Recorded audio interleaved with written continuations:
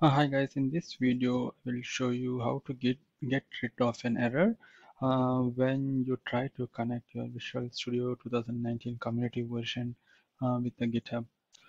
Before we proceed to continuous integration, continuous delivery, I thought it's important to discuss about this error because I got this error and it took me some time to resolve it. And it's very much possible that, like I said, when you try to sign into Visual Studio with GitHub sign-in, you may come across the same error as well. So let's discuss this now, like how to fix it and what's the error in itself and how to fix it. Yeah, let's start. So the error is when I click on this and I click on account settings, I try to sign in with GitHub. So I add an account and I click on use another account. I sign in options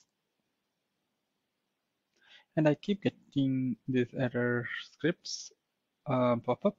So I click on yes, I click on yes, I click on yes, and it allows me to enter, but then after entering again, I get the same pop-up.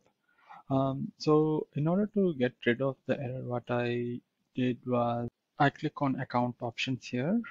So just to tell you again, to get to this page, you have to click on file account settings and then click on account options.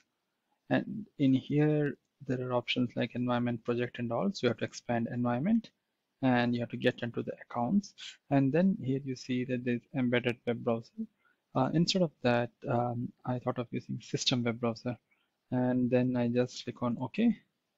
And then if you try to click on add an account, it takes you to this page. I click on this. I click on sign in options. I say sign in with GitHub. So I enter details like this and I enter all these details. So then it goes to authenticated and you will see this. So after you authenticate, you might have to close it and reopen it again. So I get back to account settings and now you can see that my Gmail GitHub account is linked with it. That's it for this video, guys.